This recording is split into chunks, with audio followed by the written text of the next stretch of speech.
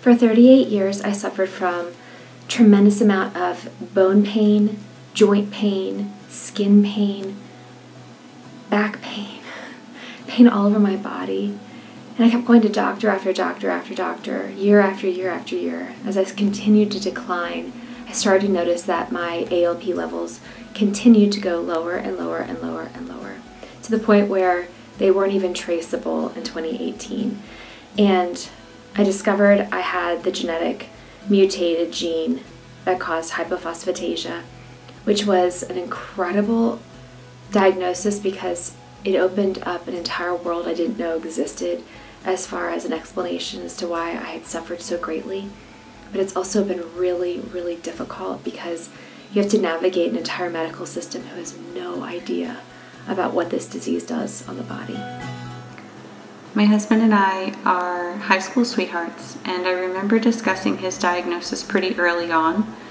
He told me that it was prompted by very early tooth loss. He was able to pull his teeth out with very little to no pain or bleeding associated with it. This was what prompted him to be evaluated by a dentist who noticed an abnormality but didn't know what exactly it was. So then he was referred to Shriners Hospital in St. Louis. My brother is 13 years old. He started walking late in his infancy compared to his peers. That's why we took him to the doctor. Doctors diagnosed a muscle disease, which called lipidopathy. But this diagnosis was wrong. He took wrong treatment for 12 years. My brother always said his bones are constantly aching. Last year, he was given a simple blood test and his ALP enzyme was low. Doctors found that he has hypophosphatasia. Being honest, I don't really remember being diagnosed because I was only 18 months old. But my mom told me that I couldn't walk, I couldn't crawl, so I had to scoot around. And after a couple of months, they took me to a hospital, and that's where I was diagnosed.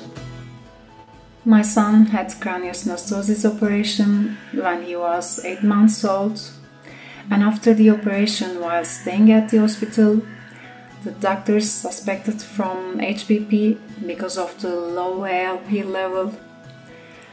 And after the genetic tests, it was for sure that he had HPP. We received Rowan's official HPP diagnosis after an amniocentesis when I was 24 weeks pregnant. Rowan showed shortening and curving in his long bones and extremities and was born with a low ALP and his official HPP diagnosis in February of 2020. Maddox was diagnosed with hypophosphatasia at a week and a half old. He was quite a poorly baby. We all noticed that something wasn't quite right.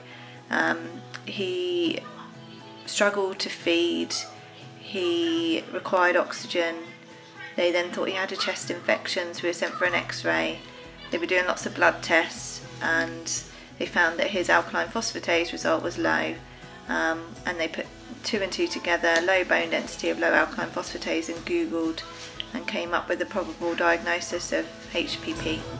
Our initial concerns were brought up during her 20-week scan when we went in to see if we were having a boy or girl, and they noticed that not only was she not growing at the right rate for her gestational age, but she was also having significant bowing in her long bones, which we thought was due to her having fractures within the womb. It wasn't until after she was born that we were able to get the confirmed diagnosis of hypophosphatasia after getting a blood draw done. So for, about 19 to 20 weeks, we had this period of not knowing what was wrong with our baby, and also just not knowing if she would even get to come home with us and be okay.